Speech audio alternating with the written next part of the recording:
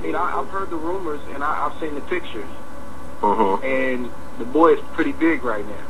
And I don't know if the cut is part of his strategy to gain more time. That is just speculation, but I don't feel like from what I've seen that he can make 160 again. I think he could probably make 160, but I don't think he would be any good at 160.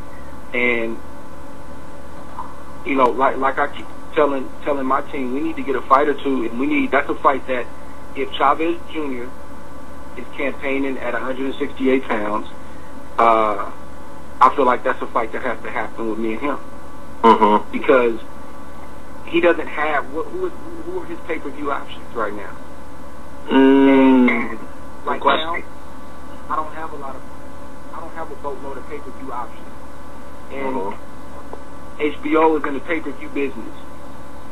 And a premium network television fight is great. That's good. But that's a fight that needs to happen, especially if he can't make 168. There's no sense of avoiding it. That's something that I feel needs to get happen. So I hope he doesn't make 160 anymore. I hope he's at 168 because that's good business for everybody involved.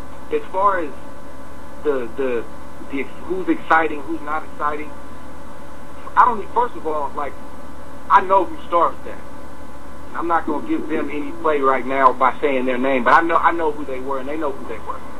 But boxing is going through a fad over the last 10 years or something like that, with the inception and the growth of MMA, where, you know, there's this, if it's not a bloodbath, if it's not two guys cut, busted up, both guys going to the hospital, then it's not quote-unquote an exciting fight. And if you look at the number 1 and the number 2 pound-for-pound fighters in the world, they've both been accused of the same thing. So, in my opinion, there's something wrong with that picture. That's not a reflection on the fighters. That's a reflection on the sport. When you got your number 1 and your number 2 not getting the respect that they deserve, then that's a reflection on the sport. And furthermore, I don't have to answer to any of these people because, you know, a lot of the people that are trying to push that agenda, see, it's certain websites that have agendas. There's certain website guys or website writers who have agendas, and the fans know who they are.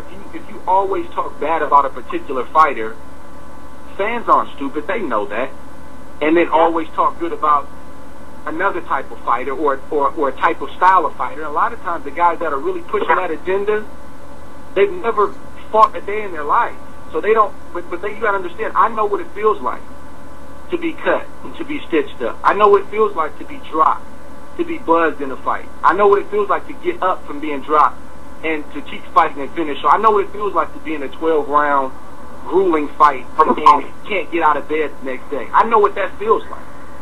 I've been in this sport 20 years, and I've paid my dues, and I'm going to continue to pay my dues. So I don't pay a lot of that stuff a lot of mind. I honestly stopped reading websites except Fight Hype a long time ago because it's just because you get a domain name and start a website doesn't make you a boxing expert. And it's no longer people just giving a clear, honest, you know, assessment of what's going on or breaking down a particular fight or a fighter. It's very personal. I don't like this guy because of this. Or I don't like that guy because of that. Well, that's not what boxing is about. Imagine how Muhammad Ali would have been treated in this day, dancing and floating around the ring the way he did, sometimes not even throwing a punch. So is he not exciting? But we called him the greatest fighter of all time. We have Floyd Mayweather, who's a living legend in our sport right now, and they say he's not exciting? I mean, that's not a reflection on us. We paid our dues. That's a reflection on some of the guys that are writing that stuff. So in short, I didn't see a lot of that stuff. I saw some retweets and different things like that, but it's part of the game, and I agree with you. I do appreciate those guys because I'm not fighting right now, and I do appreciate the extra buzz because for them not liking me as much as they say they don't, as much as they say they do, they're talking about me often. So I do appreciate that.